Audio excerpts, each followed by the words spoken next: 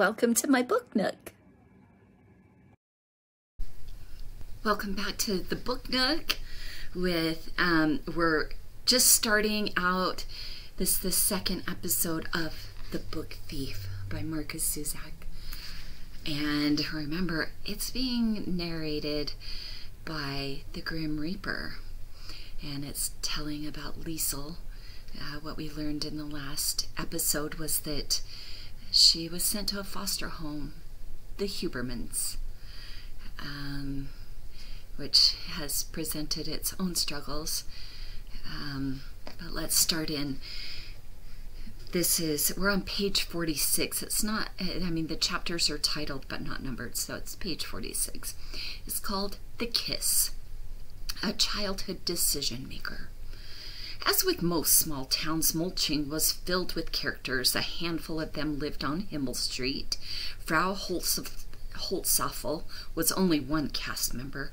The others included the likes of these: Rudy Steiner, the boy next door who was obsessed with the black American athlete Jesse Owens; Frau Diller, the staunch Aryan corner shop owner; Tommy Mueller, a kid whose chronic ear infections had resulted in several operations, a pink river of skin painted across his face, and a tendency to twitch; a man known primarily as Pfiffikus, whose vulgarity made Rosa Huberman look like a wordsmith and a saint.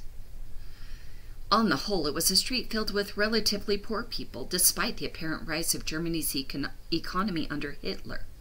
Poor sides of town still existed. As mentioned earlier, the house next door to the Hubermans was rented by a family called Steiner. The Steiners had 6 children. One of them, the infamous Rudy, would soon become Liesel's best friend, and later her partner and sometime catalyst in crime. She met him on the street. A few days after Liesel's first bath, Mama allowed her out to play with the other kids. On Himmel Street, friendships were made outside no matter the weather. The children rarely visited each other's homes, for they were small and there were usually very little in them. Also, they conducted their favorite pastime, like professionals, on the street: soccer. Teams were well set. Garbage cans were used to mark out the goals. Being the new kid in town, Liesel was immediately shoved between one pair of those cans. Tommy Mueller was finally set free, despite being the most useless soccer player Himmel Street had ever seen. It all went nicely for a while until the fateful moment when Rudy Steiner was upended in the snow by a Tommy Mueller foul of frustration. "What?" Tommy shouted. His face twitched in desperation. "What did I do?" A penalty was awarded by everyone on Rudy's team, and now it was Rudy Steiner against the new kid, Liesel Miminger. He placed the ball on a grubby mound of snow, confident of the usual outcome. After all, Rudy hadn't missed a penalty in 18 shots, even when the opposition made a point of booting Tommy Mueller out of goal. No matter whom they replaced with him, Rudy would score. On this occasion, they tried to force Liesel out. As you might imagine, she protested, and Rudy agreed. No, he smiled. Let her stay. He was rubbing his hands together. Snow had stopped falling on the filthy street now, and the muddy footprints were gathered between them. Rudy shuffled in, fired the shot, and Liesel dived and somehow deflected it with her elbow. She stood up, grinning, but the first thing she saw was a snowball smashing into her face. Half of it was mud. It stung like crazy. "How do you like that?" The boy grinned, and he ran off in pursuit of the ball. "Sockerl," Liesel whispered.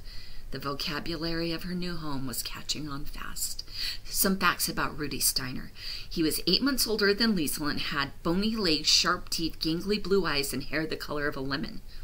One of 6 Steiner children, he was permanently hungry. On Himmel Street, he was considered a little crazy.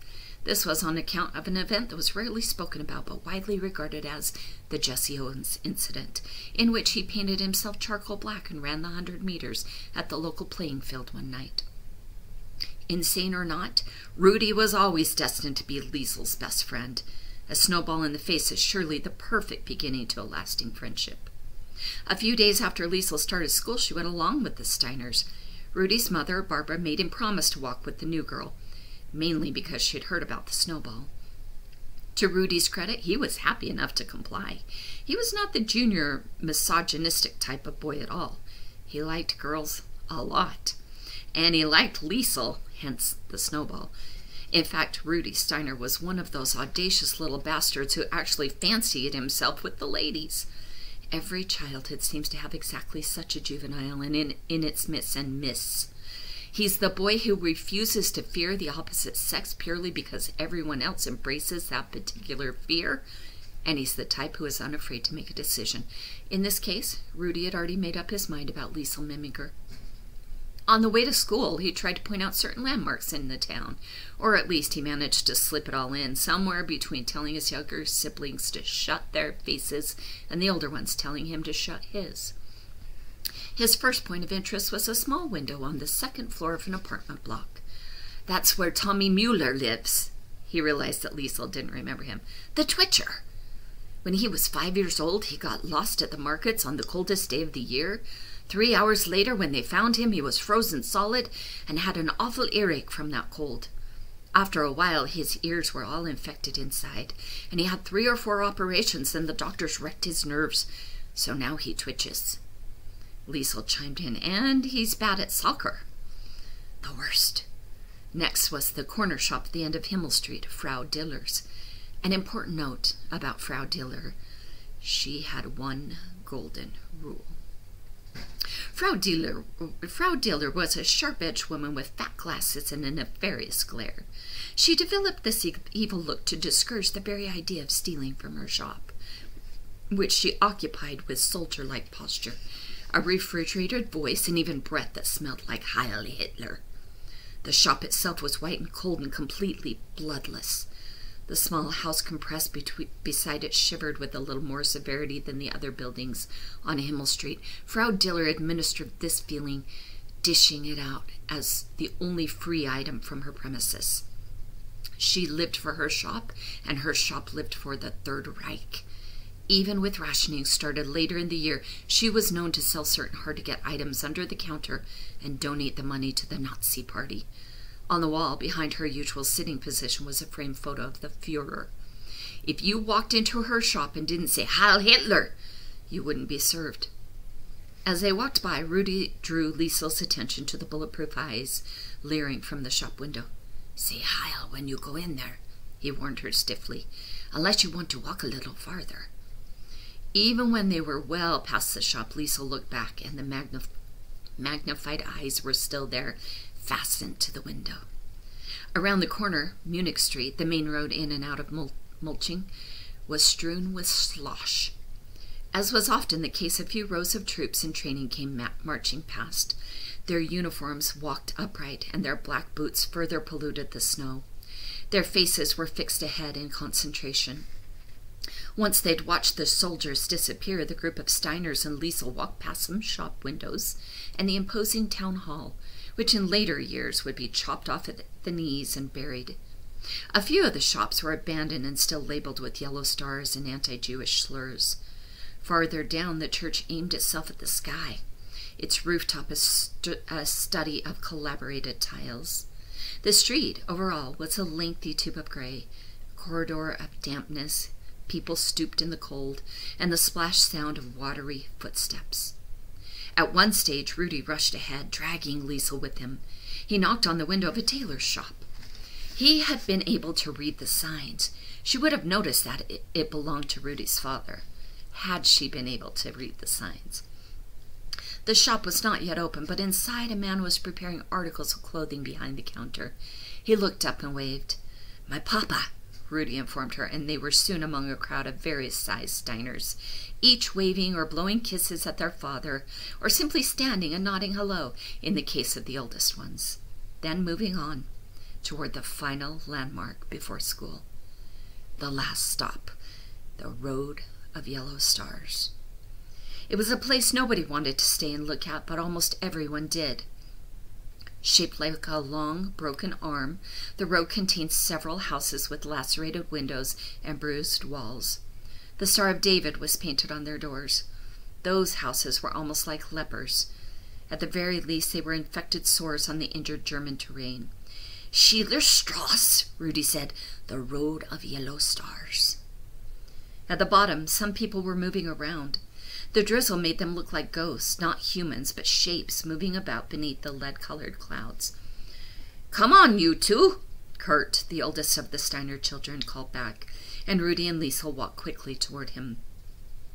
At school, Rudy made a special point of seeking Liesel out during the breaks. He didn't care that others made noises about the new girl's stupidity. He was there for her at the beginning, and he would be there later on, when Liesel's frustration boiled over.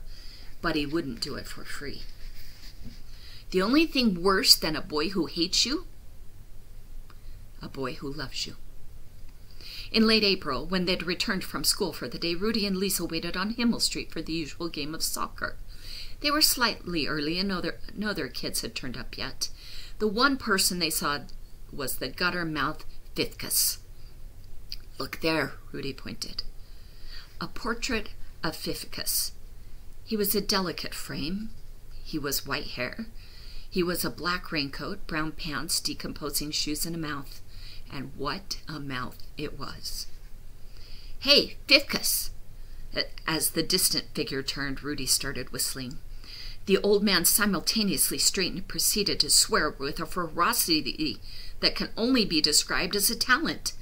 No one seemed to know the real name that belonged to him, or at least if they did, they never used it. He was only called Fifkus because you gave that name to someone who likes to whistle, which Fifkus most definitely did. He was constantly whistling a tune called the Radetzky March, and all the kids in town would call out to him and duplicate that tune. At that precise moment, Fifkus would abandon his usual walking style, bent forward, taking large, lanky steps, arms behind his raincoated black, and erect himself to deliver abuse.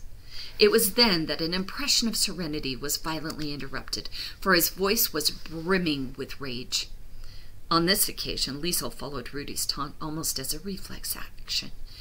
Fifkus, she echoed, quickly adopting the appropriate cruelty that children seemed to require.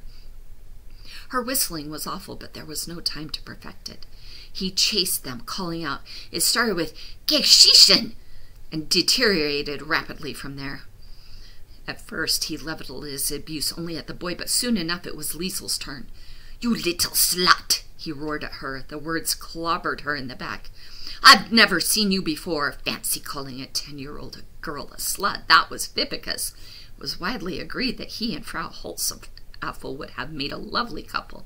Get back here, were the last words Liesel and Rudy heard as they continued running.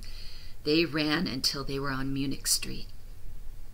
Come on, Rudy said, once they recovered their breath. Just down here a little. He took her to Hubert Oval, the scene of the Jesse Owens incident, where they stood, hands in pockets. The track was stretched out in front of them. Only one thing could happen. Rudy started it. 100 meters, he goaded her. I bet you can't beat me. Liesel wasn't taking any of that. I bet you I can. What do you bet, you little Samensch? Have you got any money? Of course not. Do you? No. But Rudy had an idea. It was the lover boy coming out of him. If I beat you, I get to kiss you. He crouched down and began rolling up his trousers. Liesel was alarmed, to put it mildly. What do you want to kiss me for? I'm filthy. So am I. Rudy clearly saw no reason why a bit of filth should get in the way of things. It had been a while between baths for both of them. She thought about it while examining the weedy legs of her opposition. They were about equal with her own. There's no way he can beat me, she thought. She nodded seriously. This was business. You can kiss me if you win, but if I win, I get out of being goalie at soccer. Rudy considered it. Fair enough. And they shook on it. All was dark-skied and hazy, and small chips of rain were starting to fall. The track was muddier than it looked. Both competitors were set. Rudy threw a rock in the air as the starting pistol. When it hit the ground, they could start running. I can't even see the finish line, Liesel complained. And I can? The rock wedged itself into the earth. They ran next to each other, elbowing and trying to get in front.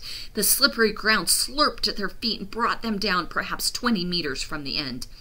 Jesus, Mary and Joseph, yelped Rudy. I'm covered in shit. It's not shit, Liesel corrected him. It's mud.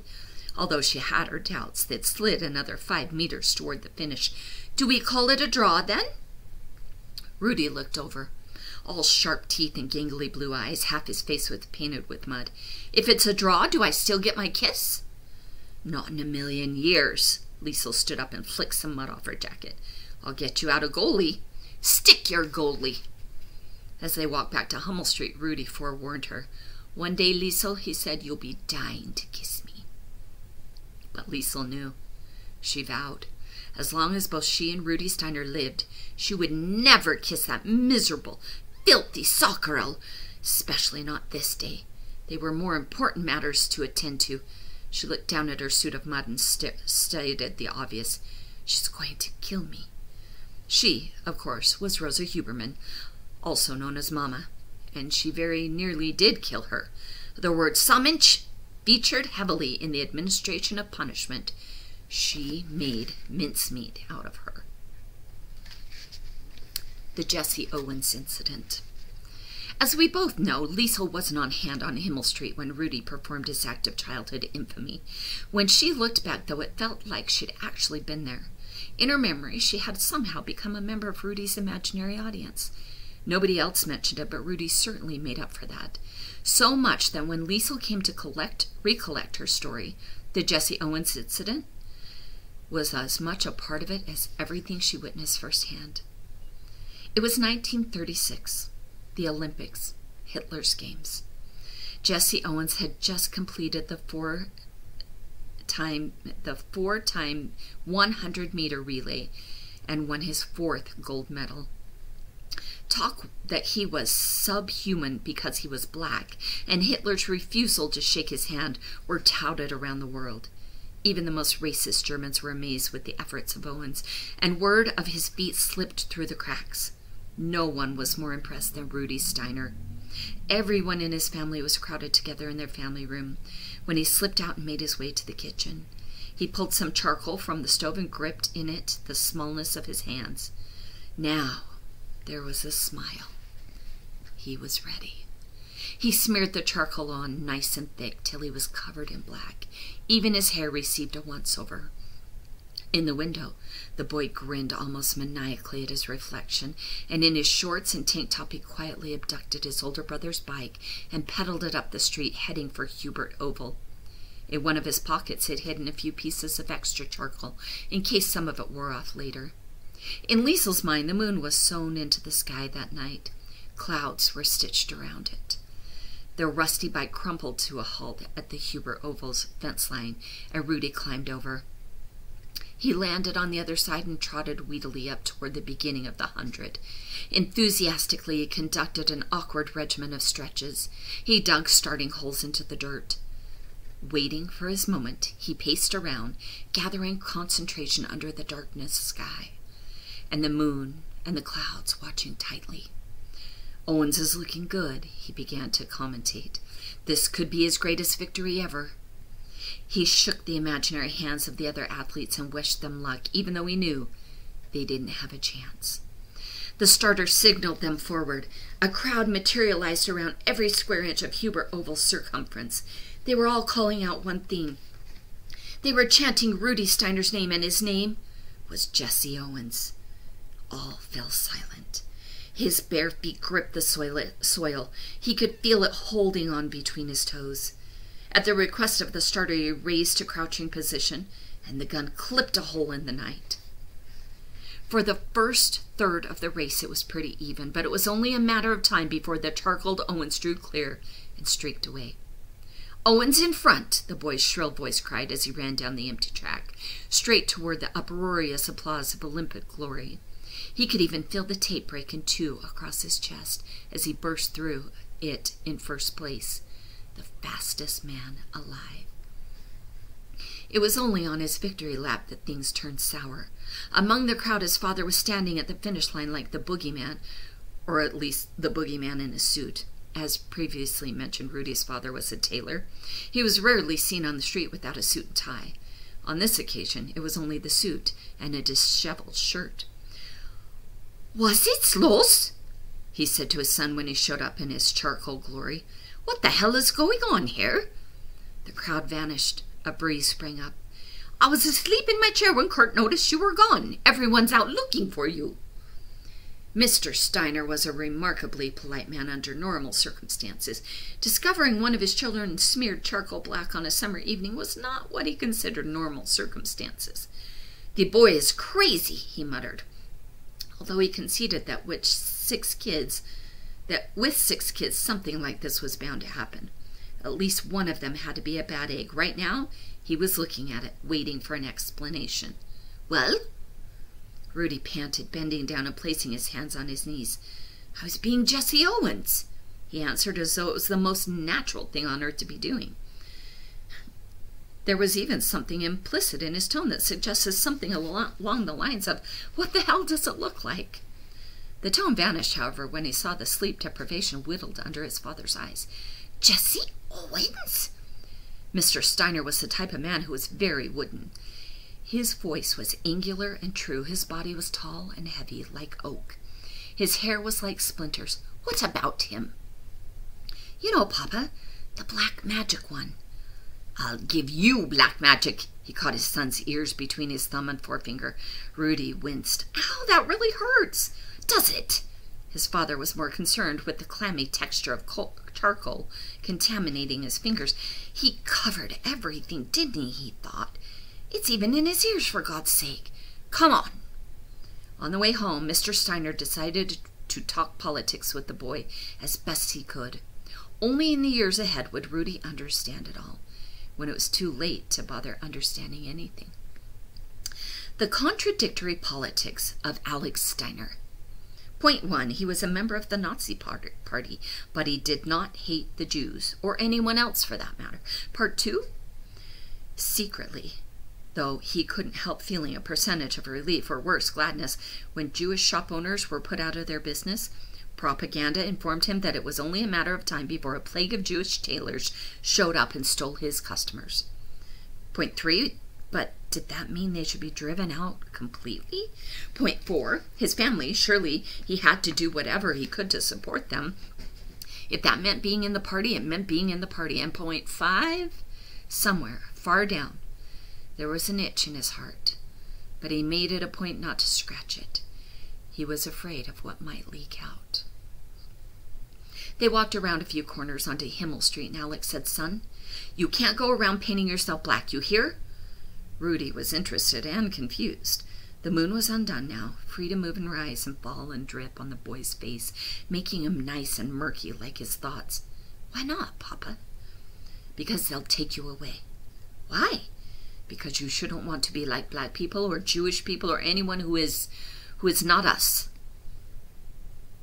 "Who are Jewish people?" "You know my oldest customer, Mr. Kaufman, where we bought your shoes?" "Yes." "Well, he's Jewish." "I didn't know that. Do you have to pay to be Jewish? Do you need a license?" "No, Rudy." Mr. Steiner was steering the bike with one hand and Rudy with the other. He was having trouble steering the conversation. He still hadn't relinquished the hold on his son's earlobe. He'd forgotten about it. "It's like you're German or Catholic." "Oh, is Jesse Owens Catholic?" "I don't know."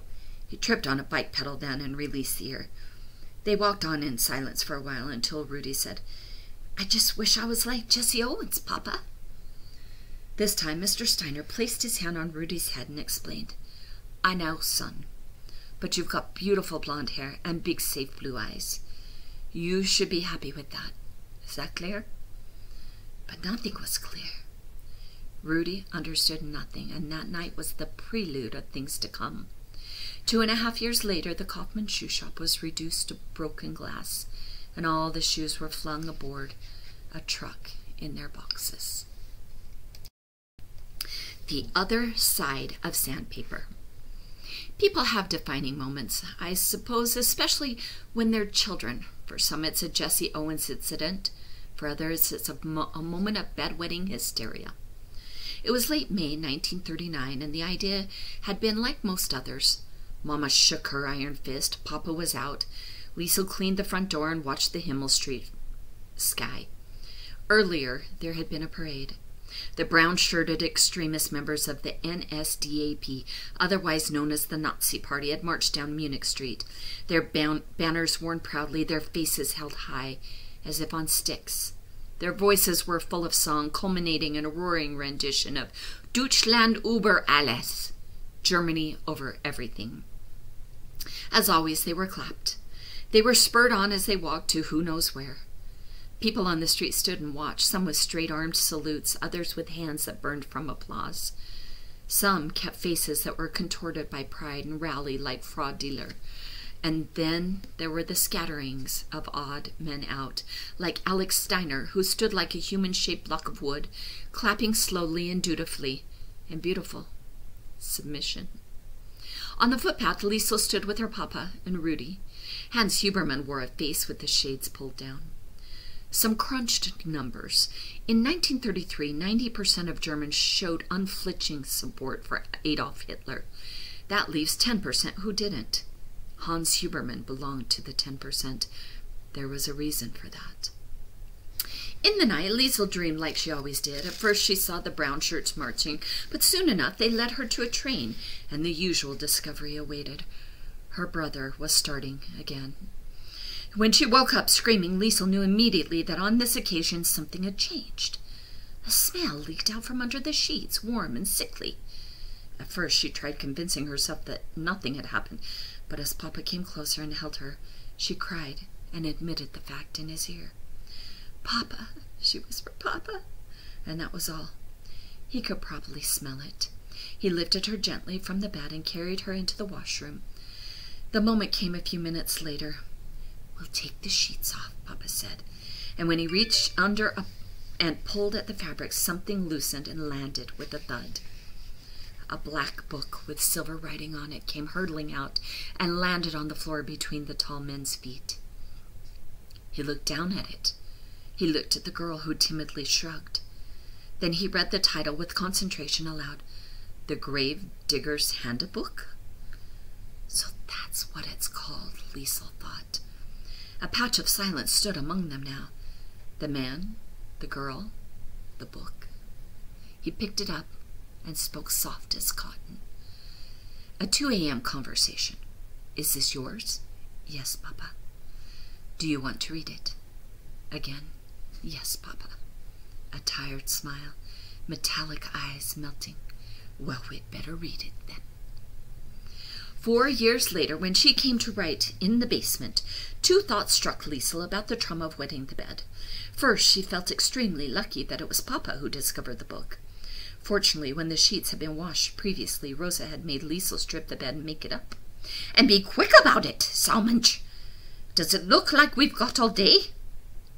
Secondly, she was clearly proud of Hans Huberman's part in her education. "You wouldn't think it," she wrote, "but it was not so much the school who helped me to read. It was Papa. People think he's not so smart, and it's true that he doesn't read too fast. But I would soon learn that words and writing actually saved his life once, or at least words and a man who taught him the accordion." "First things first," Hans Huberman said that night. He washed the sheets and hung them up. "Now," he said upon his return, "let's get this midnight class started." The yellow light was alive with dust. Liesel sat on cold, clean sheets, ashamed, elated. The thought of bedwetting prodded her, but she was going to read. She was going to read the book. The excitement stood up in her. Visions of a 10-year-old reading genius were set alight. If only it was that easy. "To tell you the truth," Papa explained up front, "I'm not such a good reader myself." But it didn't matter that he read slowly. If anything, it might have helped that his own reading pace was slower than average. Perhaps it would cause less frustration in coping with the girl's lack of ability. Still, initially, Hans appeared a little uncomfortable holding the book and looking through it. When he came over and sat next to her on the bed, he leaned back, his legs angling over the side. He examined the book again and dropped it on the blanket. "Now, why would a nice girl like you want to read such a thing?" Again, Liesel shrugged. Had the apprentice been reading the complete works of Goethe, or any other such luminary that was what would have sat in front of them? She attempted to explain. when it was sitting in the snow and... The soft-spoken words fell off the side of the bed, emptying to the floor like powder. Papa knew what to say, though. He always knew what to say. He ran a hand through his sleepy hair and said, "Well, promise me. Well, promise me one thing, Liesel. If I die any time soon, you make sure they bury me right." She nodded with great sincerity. "No skipping chapter 6 or step 4 in chapter 9. He laughed, as did the bedwetter. "Well, I'm glad that's settled. We can get on with it now." He adjusted his position, and his bones creaked like itchy floorboards. The fun begins. Amplified by the still of night, the book opened. A gust of wind. Looking back, Liesel could tell exactly what her papa was thinking when he scanned the first page of the Grave Digger's Handbook. As he realized the difficulty of the text, he was clearly aware that such a book was hardly ideal. There were words in there that he'd have trouble with himself, not to mention the morbidity of the subject. As for the girl, there was a sudden desire to read it that she didn't even attempt to understand. On some level, perhaps she wanted to make sure her brother was buried right. Whatever the reason, her hunger to read the book was as intense as any 10-year-old human could experience. Chapter 1 was called The First Step, Choosing the Right Equipment. In a short introductory passage, it outlined the kind of material to be covered in the following 20 pages. Types of shovels, picks, gloves, and so forth were itemized, as well as the vital needs to properly maintain them. This grave digging was serious. As Papa flicked through it, he could surely feel Liesel's eyes on him. They reached over and gripped him, waiting for something, anything, to slip from his lips.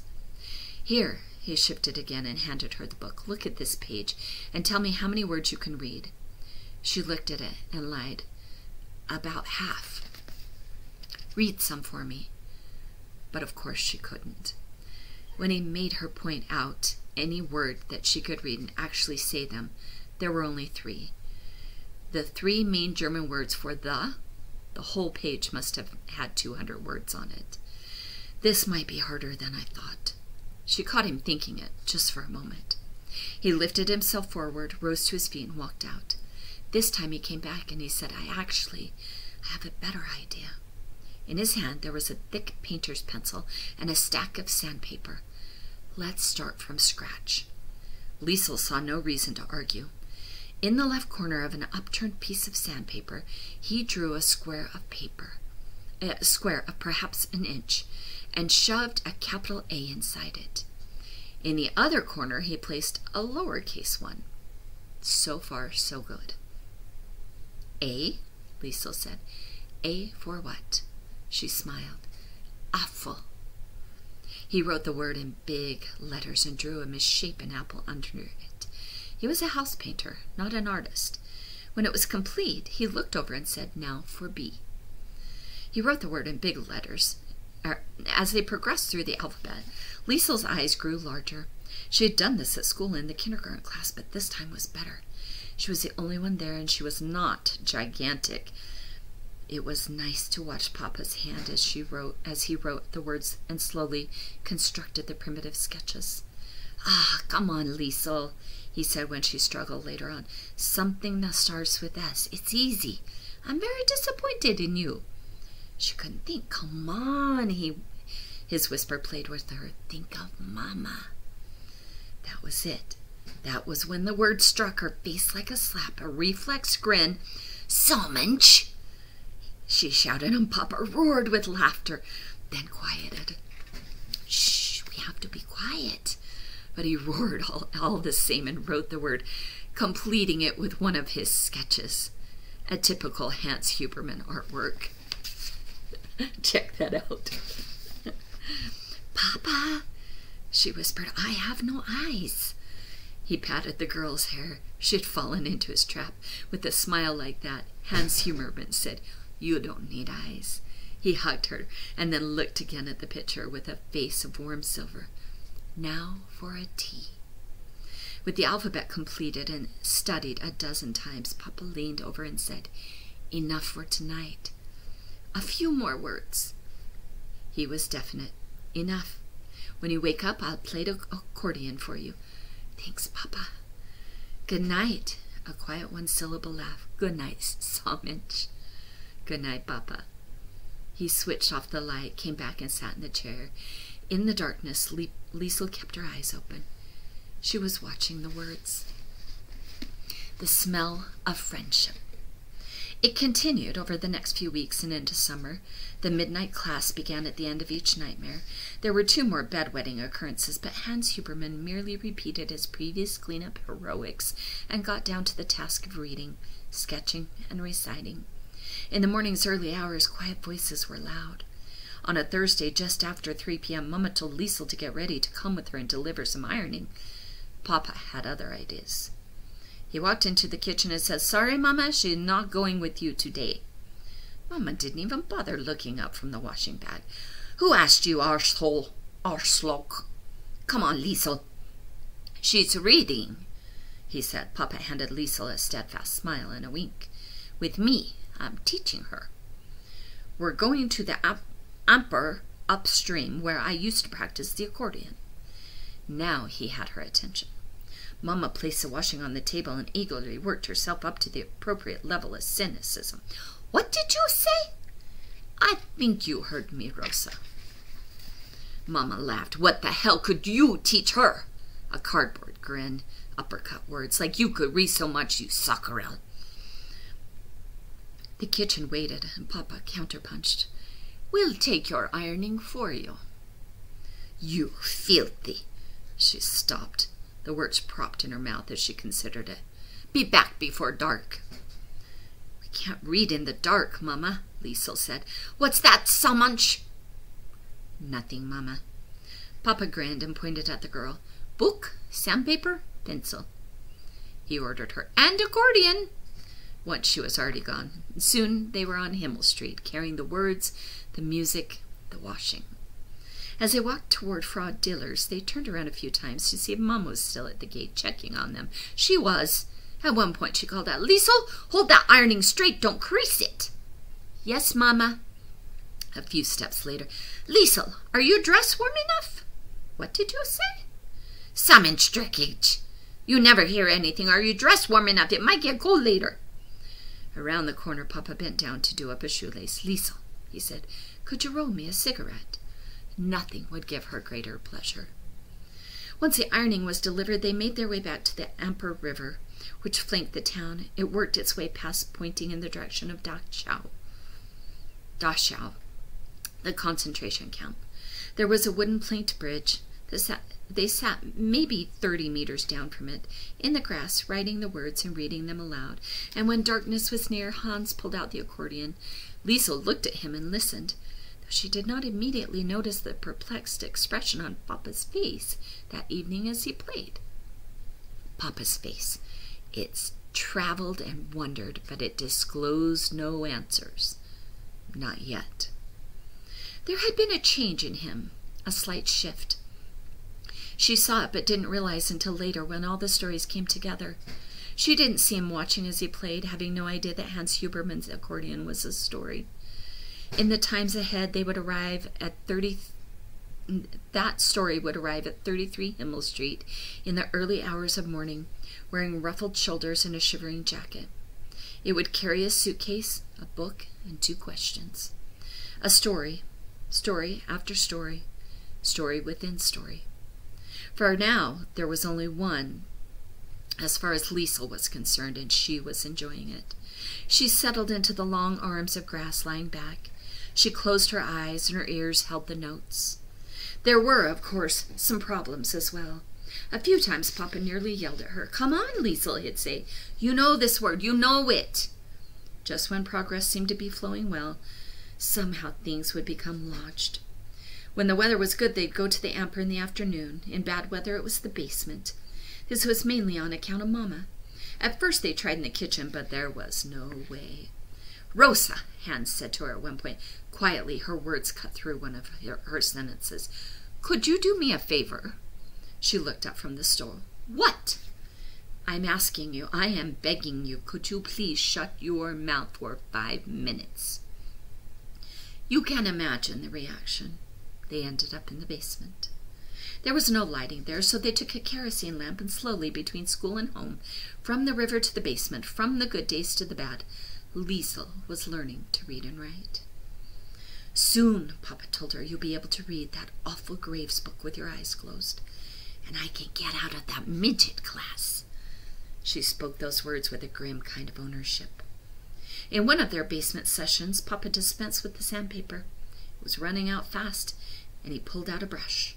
There were a few luxuries in the Hubermans' household, but there was an oversupply of paint, and it became more than useful for Liesel's learning. Papa would say a word, and the girl would have to spell it aloud and then paint it on the wall. As long as she got it right, after a month the wall was recoated, a fresh cement page. Some nights, after working in the basement, Liesel would sit crouched in the bath and hear the same utterances from the kitchen. "You stink," Mama would say to Hans, "like cigarettes and kerosene." Sitting in the water, she imagined the smell of it, mapped out on her papa's clothes. More than anything, it was the smell of friendship. She could find it on herself, too. Liesel loved that smell. She would sniff her arm and smile as the water cooled around her. The heavyweight champion of the schoolyard. The summer of '39 was in a hurry, or perhaps Liesel was. She spent her time playing soccer with Rudy and the other kids on Himmel Street, a year-round pastime, taking ironing around with Mama and learning words. It felt like it was over a few days after it began. In the latter part of the year, two things happened. September through November 1939. Number one, World War II begins, and number two, Liesel Memminger becomes the heavyweight champion of the schoolyard. The beginning of September. It was a cool day in Mulching when the war began and my workload increased. The world talked it over. Newspaper headlines reveled in it. The Führer's voice roared from German radios. "We will not give up. We will not rest. We will be victorious. Our time has come." The German invasion of Poland had begun, and people were gathered everywhere listening to the news of it. Munich Street, like every other street in Germany, was alive with war. The smell, the voice, rationing had begun a few days earlier, the writing on the wall, and now it was official. England and France had made their declaration on Germany. To steal a phrase from Hans Huberman, the fun begins. The day of the announcement, Papa was lucky enough to have some work. On his way home, he picked up a discarded newspaper, and rather than stopping to shove it between paint cans in his car, he folded it up and slipped it beneath his shirt. By the time he made it home and removed it, his sweat had drawn the ink onto his skin. The paper landed on the table, but the news was stapled to his chest. A tattoo. Holding the shirt open, he looked down in the unsure kitchen light. "What does it say?" Liesel asked him. She was looking back and forth from the black outlines on the skin to his paper. "Hitler takes Poland," he answered, and Hans Huberman slumped into a chair. "Deutschland über alles," he whispered, and his voice was not remotely patriotic. The face was there again, his accordion face. There was one war. That was one war started. Liesel would soon be in another. Nearly a month after school resumed, she was moved up to her rightful year level. You might think this was due to improved reading, but it wasn't. Despite the advancement, she still read with great difficulty. Sentences were strewn everywhere, where words fooled her. The reason she was elevated had more to do with the fact that she became disruptive in the younger class. She answered questions directed to other children and called out. A few times she was given what was known as Washroom. Pronounced Wartchen, in the corridor. A definition, Wartchen, a good hiding. She was taken up, put in a chair at the side, and told to keep her mouth shut by the teacher, who also happened to be a nun. At the other end of the classroom, Rudy looked across and waved. Liesel waved back and tried not to smile. At home, she was well into reading the Grave Digger's Handbook with Papa. They would circle the words she couldn't understand and take them down to the basement the next day. She thought it was enough. It was not enough. Somewhere, at the start of November, there were some progress tests at school. One of them was for reading.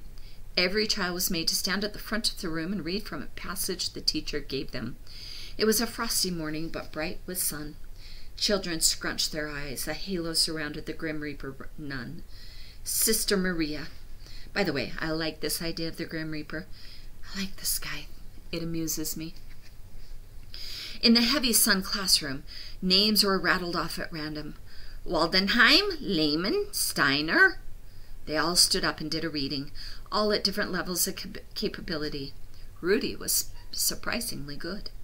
Throughout the test, Liesel sat with a mixture of hot anticipation and excruciating fear. She wanted desperately to measure herself to find out once and for all how her learning was advancing. Was she up to it? Could she even come close to Rudy and the rest of them?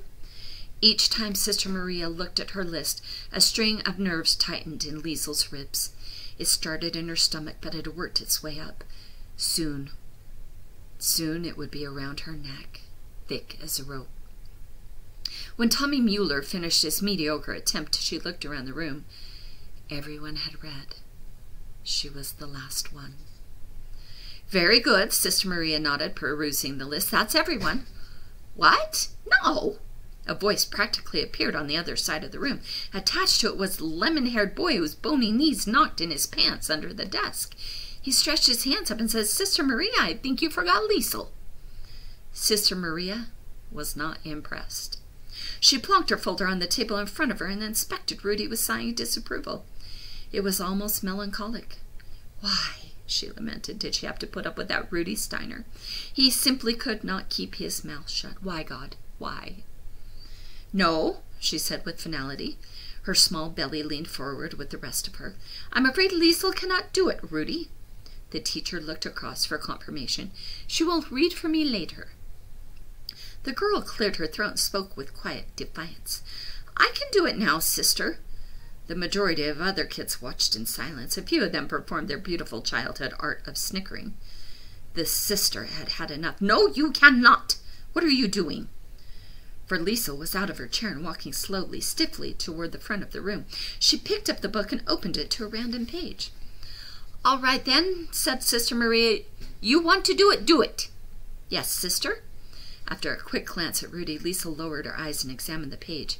When she looked up again, the room was pulled apart and then squashed back together, and all the kids were mashed right before her eyes, and in a moment of brilliance, she imagined herself reading the entire page in faultless fluency-filled triumph. Keyword, imagined. Come on, Liesel. Rudy broke the silence. The book thief looked down again at the words. Come on, Rudy mouthed it this time. Come on, Liesel. Her blood loudened. The sentences blurred. The white page was suddenly written in another tongue, and it didn't help that tears were now forming in her eyes. She couldn't even see the words anymore. And that sun, that awful sun, it burst through the window. The glass was everywhere and shone directly onto the useless girl. It shouted in her face, you can steal a book, but you can't read one. It came to her, a solution. Breathing, breathing. She started to read, but not from the book in front of her. It was something from the Gravedigger's Handbook, Chapter 3. In the event of snow, she'd memorized it from her papa's voice. In the event of snow, she spoke, you must make sure you use a good shovel. You must dig deep. You cannot be lazy. You cannot cut corners. Again, she sucked in a large clump of air.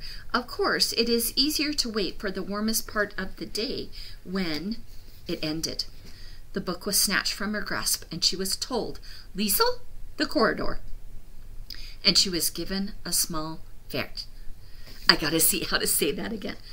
Wertchen. She could hear them all laughing in the classroom. Between Sister Maria's striking hand, she saw them, all those mashed children, grinning and laughing, bathed in sunshine. Everyone laughing but Rudy. In the break, she was taunted. A boy named Ludwig Schmeichel came up to her with a book. Hey, Liesel, he said to her, I am having trouble with this word. Could you read it for me? He laughed at 10-year-old smugness laughter. You dumpkopf. You idiot. Clouds were filling in now, big and clumsy, and more kids were calling out to her, watching her seethe. Don't listen to them, Rudy advised. Easy for you to say, you're not the stupid one. Nearing the end of the break, the tally of comments stood at 19. By the 20th, she snapped. It was Schmeichel, back for more. Come on, Liesel. He stuck the book under her nose. Help me out, will you? And Liesel helped him out all right. She stood up and took the book from him, and as he smiled over his shoulder at some other kids, she threw it away and kicked him as hard as she could in the vicinity of the groin. Well, as you might imagine, Ludwig Schminkel certainly buckled, and on the way down he was punched in the ear, and when he landed he was set upon. When he was set upon, he was slapped and clawed and obliterated by a girl who was utterly consumed with rage. His skin was so warm and soft, her knuckles and fingers were so frighteningly tough, despite their smallness. You sockerel! Her voice, too, was able to scratch him. You Arschloch! Can you spell Arschloch for me? Oh, how the clouds stumbled in and assembled stupidly in the sky. Great obese clouds, dark and plump, bumping into each other, apologizing, moving on and finding room. Children were there, quick as kids gravitating toward a fight. A stew of arms and legs, of shouts and cheers grew thicker around them. They were watching Liesel Memminger give Ludwig Schminkel the hiding of a lifetime. Jesus, Mary, and Joseph, a girl commented with a shriek. She's going to kill him. Liesel did not kill him, but she came close. In fact, probably the only thing that stopped her was the twitching, pathetic, grinning face of Tommy Mueller. Still crowded with adrenaline, Liesel caught sight of him smiling with such absurdity that she dragged him down and started beating him up as well. What are you doing? He wailed, and only then, after the third or fourth slap and a trickle of bright blood from his nose, did she stop. On her knees, she sucked in the air and listened to the groans beneath her. She watched the whirlpool of faces left and right, and she announced, I am not stupid. No one argued. It was only when everyone moved back inside and Sister Maria saw the state of Ludwig Schminkel and that the fight resumed. First it was Rudy and a few others who bore the brunt of suspicion. They were always at each other. Hands! Each boy was ordered, but every pair was clean. I don't believe this, the sister muttered. It can't be. But sure enough, when Liesel stepped forward to show her hands, Ludwig Schminkel was all over them, rusting by the moment.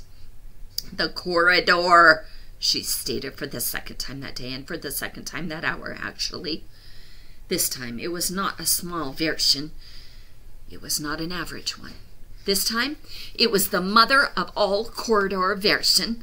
One sting of the stick after another, so that Liesel would barely be able to sit down for a week. And there was no laughter from the room, more the silent fear of listening in. At the end of the school day, Liesel walked home with Rudy and the other Steiner children, nearing Himmel Street in a hurry of thoughts. A culmination of misery swept over her.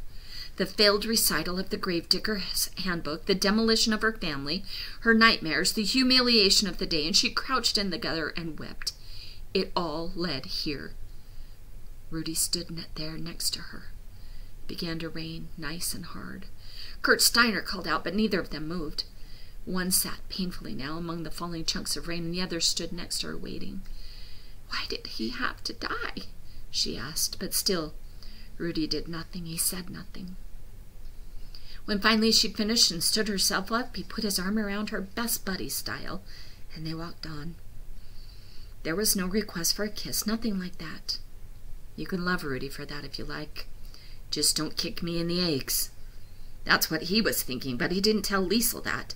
It was nearly 4 years later that he offered that information. For now, Rudy and Liesel made their way onto Himmel Street in the rain. He was the crazy one who had painted himself black and defeated the world. She was the book thief without the words. Trust me, though, the words were on their way, and when they arrived, Liesel would hold them in her hands like the clouds, and she would wring them out like the rain. We will end there.